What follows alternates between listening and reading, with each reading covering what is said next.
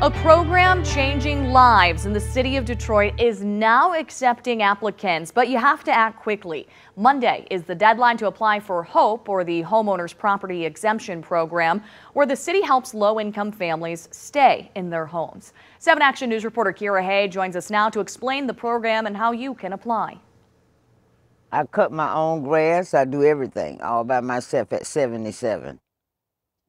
And I'm still kicking. And when Ijanaya Akua says everything, she means everything. I climb the ladder, clean my gutters. I do everything all by myself. It's clear to see the love, effort, and pride Akua has in her perfectly purple home of the last 32 years. When it gets warmer, and I'm going to paint the white part a different shade of purple.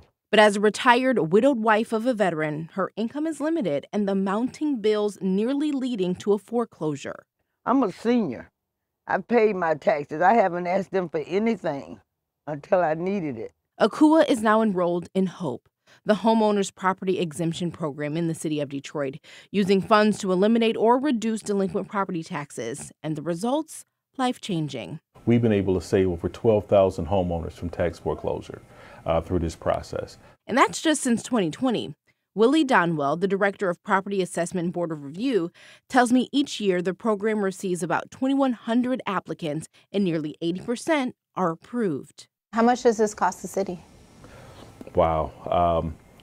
The overall loss, and it's not just City of Detroit, there's other taxing authorities on any given year, can range to between $9 to $12 million. But some say the investment is deserved, with the city of Detroit having one of the highest property taxes in the country, and a lawsuit alleging between 2010 and 2016, the city overassessed its property values, leading to tens of thousands of Detroiters losing their homes. Donwell notes HOPE has been in operation well before the suit, and the focus is to help. What we have to do is be able to stabilize and maintain our neighborhoods. And support people like Akua, who just received another property tax notice waiting for the HOPE funds to be processed. What would it mean to you if the city came through with this HOPE program and paid the taxes? What would it mean to you? A lot. A lot. It'd mean the world to me. Kira Hay, 7 Action News.